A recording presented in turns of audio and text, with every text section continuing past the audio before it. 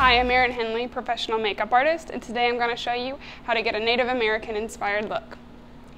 When we think of that, we just think of, some lines across the face, but they're different colors and they're also different widths.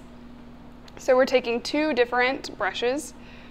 They're both, pretty compact, and they're going to get pretty nice lines for us. So we just have one that's rounded at the end and then one that's pretty straight across and square. And we have a lovely palette here with a bunch of bright colors. I'm going to first go in with a blue color. When I think of Native American, I think of the brighter colors, the primary.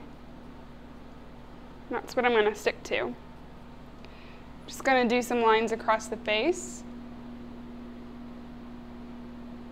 I'm extending back.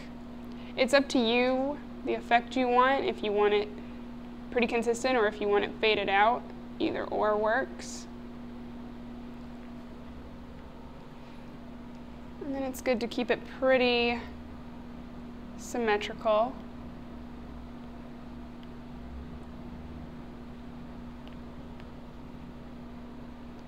These creams work well for it once set with powder.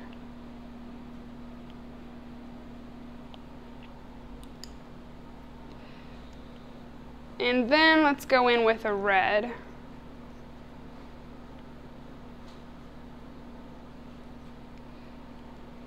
And we're just going to go underneath.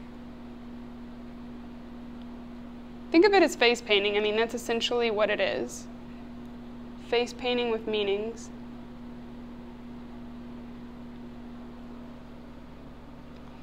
And you can really just customize it with colors and then textures and different heads of brushes.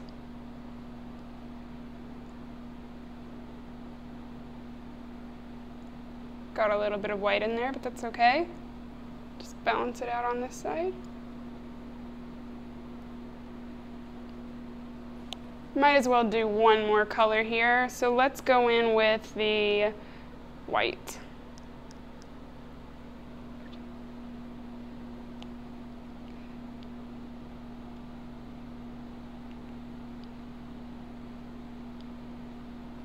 Has a little bit of blue from the brush, but it's all right.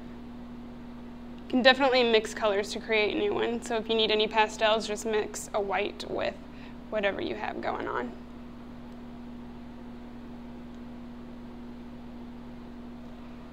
And then why not take the end of one of the brushes, say this teal, and just make some dots.